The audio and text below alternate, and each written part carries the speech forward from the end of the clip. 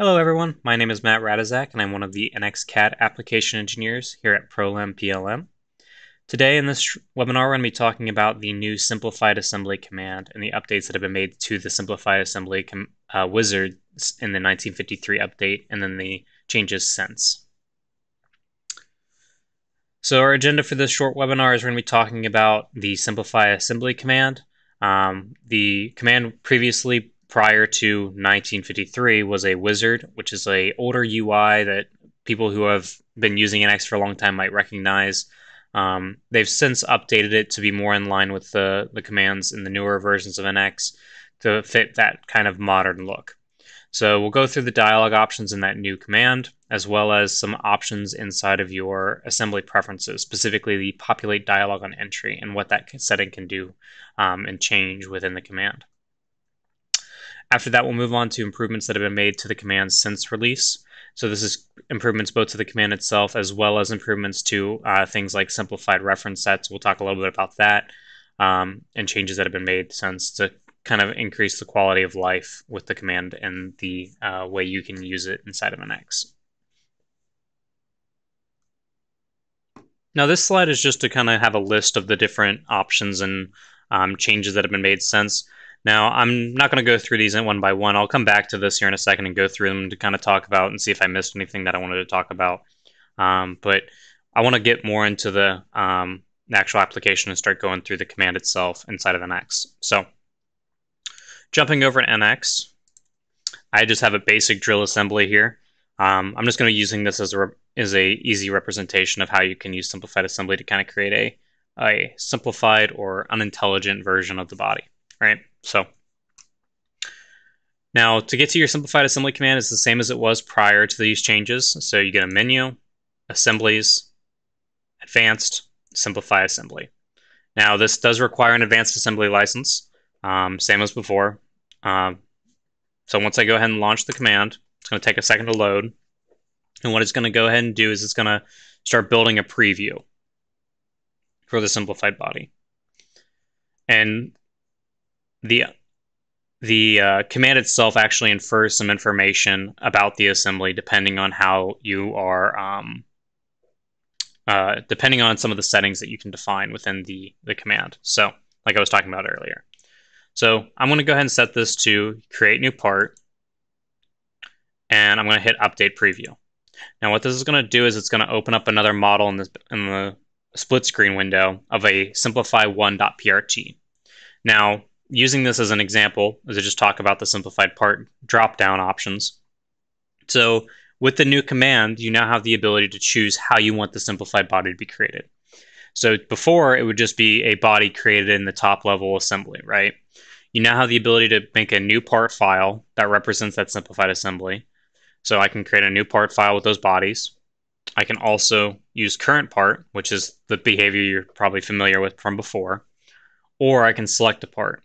So if I want to create a component within my assembly that exists as the simplified component, I could do that as well if that is something that you prefer as a workflow, right? So that's just an option that you have available to you. Now, at the top of here, you have notice it automatically selected the bodies visible in the window. We'll get into how that setting works here in a minute. But if I hit this infer values from assembly size, it's going to infer the values for all the dialogues within the command that have a numerical value. So for instance, if I set this value to 4 and I hit infer, it'll change it to 18. So it's inferring that value based on the size of the body that I'm using, right? So it's just doing that for me. Now, moving on down, we have the ability to simplify our body inclusion rules, so we can choose how we want it to remove small bodies. So first off being small bodies, so anything that's too small that we don't want it to include in the simplified result, we can remove. Now, a lot of the bodies within this that meet that small body criteria are internal. So we're just going to go ahead and leave that as is. But I'll show you how this value can change the output when we look at the holes. So now there's also some options in here for body exceptions. So I can tell it to bodies I always want to include in the simplification, or bodies I always wanted to exclude. So for instance, if I come in and select this body here and hit update preview, you'll notice it's now hidden. Now I can also come into body simplification rules and pick specific faces that I want to exclude, right? So do I want, say for instance, one of these slots to be hidden? I can come through and pick the faces of the slot.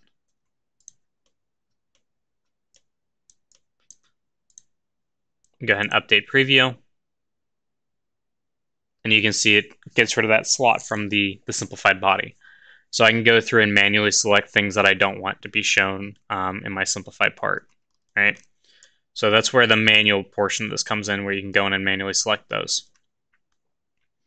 Now I can also automatically remove holes by size. So for instance, I don't want to go through and pick every single hole, right? So I can remove holes by size. Go ahead and notice the value is automatically 18. If I go ahead and update preview,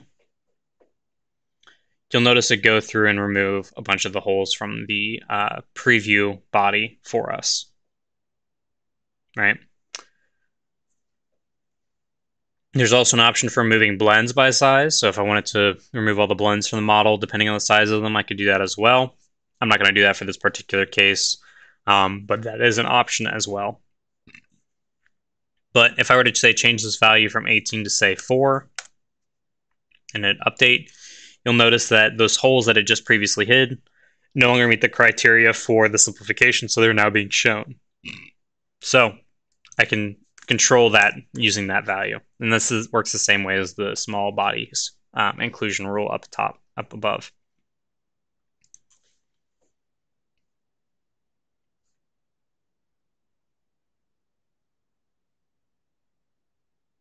It takes a second to update every time, but now with that, you'll notice the holes are gone again.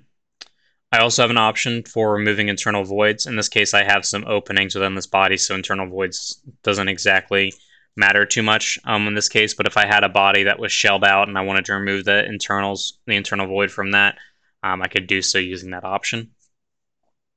I also have the ability to come in and select faces to include rather than exclude. So things I want to include in the simplified body that might be excluded for whatever reason, I can bring those in. There's also an option at the bottom for unite bodies. So this is if you're you want all the bodies that are created in the simplification process, if they're not quite touching, do you want them to be united into a single body at the end? So this is where that option comes in. There's also some settings down below for synchronized view. So do I want this window to synchronize the view as I'm rotating it, moving it around, and so on? The reason why this option exists to turn off is if you don't have a high-end graphics card that can't handle like two large assemblies being moved around at the same time. You might have some lagging issues. You can turn off the synchronized view to kind of help with that process. There's also some mass properties options. So if you want to store the mass properties from the top level into the simplified body, you can. It's just up to you.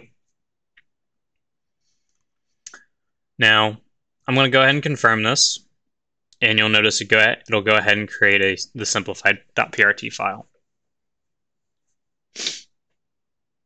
Now it's going to go through and remove all those holes, unite the bodies afterwards, and create the feature group that exists within the new simplified part1.prt file that acts as the simplified body for this assembly.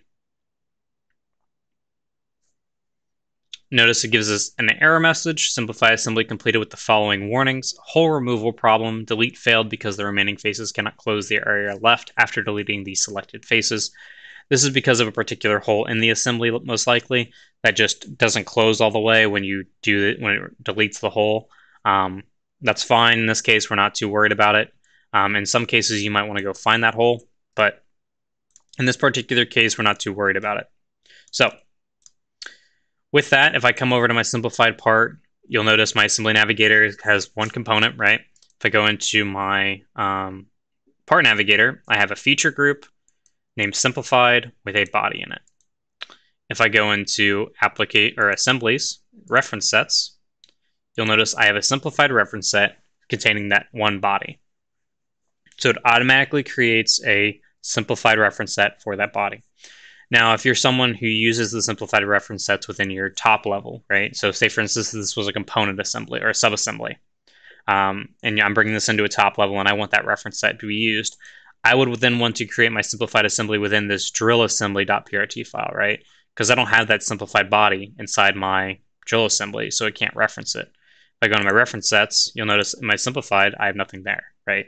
So if I want that simplified body to be made into that simplified reference set for the actual subassembly that I'm using in my top level, I need to make sure that I'm doing it within the same part file, right? So it's just something to keep in mind. This also gives you the option of using the simplified part instead as well. So you can make a simplified assembly using the simplified components, right? Instead of using the simplified bodies within reference sets within those components. It's just another option within NX, because that's something NX loves to do, is give you 1,000 different ways to do the same thing, right? It's just depending on the workflow, what might work better for you in that particular case. Now, jumping back over to my slide deck, I'm just going to go through some of the options in here to make sure I didn't skip over anything. So we talked about being able to select bodies and components which are copied to a new part. So this is the first option where you pick the bodies that you want to move. We'll talk about an option that you can set here in a second for that. Exclude bodies smaller than a specified size, excluding your internal bodies, removing holes and blends below or smaller than a specified size, excluding those faces from the output body. So if I want to go in and pick, say, like for instance, that slot that I selected, you can pick those faces and remove those. Excluding selected faces, removing internal voids. So those internal voids within the drill, if we wanted to remove those, we could. Well, in this case with the drill, we couldn't because it has openings within it, so they're not technically internal voids. There's opening that's lead to those to the space inside the part. So if, say, for instance, I had a shelled out block and I wanted to remove the void inside and make it a solid block, I could use that option to simplify it. You could also specify whether or not NX should attempt to unite the output bodies or if you want them all separate. And then the last thing I want to talk about is the populate dialog on entry within this section. So if I jump back over to NX, I go to File, Preferences, Assemblies, under Miscellaneous, there is a populate dialog on entry option. And basically what this does is it's kind of like a quick start to the simplified assembly command. So it'll automatically select everything visible in the current the current assembly when you first start the simplified assembly command. So if I don't want some things to be included in the simplified body, I can just have that hidden to start. So I can kind of pre-build my assembly for the simplified assembly command, so I don't have to go through and manually select the components I want to show up. So it's just a way of streamlining the process, right? This also automatically does the infer values option, so it automatically bases it off the size and all that for you. It's more or less just a way to streamline that process. Now, some people don't like that. Some people like to kind of have the manual control. They don't want it to automatically grab everything. Like, say, for instance, you have everything shown and you don't want everything in it, right? You don't want all that stuff to populate. You can come in and turn this off, and this is saved in the file. It's a preference setting, right? So it's saved within the template file. So if you want to change this, you can change it in your preferences. But you can come in and change it on the fly whenever you decide to do it. It's a nice, quick, and easy. It's only one little checkbox. So now moving on, I want to talk about the changes that have been made since release and the versions that they were implemented in.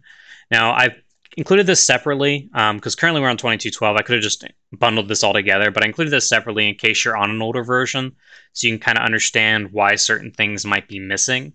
So I wanted to kind of have this here to talk about. So body and face rules. So in those dialogues that I was showing where I could pick the face of the slot, for example, they added body and face rules to those, so you have more control over it. I just forgot to mention that option when I was going through it, but that was added in 1980. Simplified reference sets were added in 2206, and this is the ability for you to create those the automatic creation of the simplified reference set when doing the simplified assembly command, so it automatically creates that simplified reference set. Now, again, in 2212, this was changed a bit more in terms of the overall usage of a simplified reference set, more so than the simplified assembly command. So what they did was they made the simplified reference set similar to how the model and empty reference set work, where they kind of exist in every part file by default now.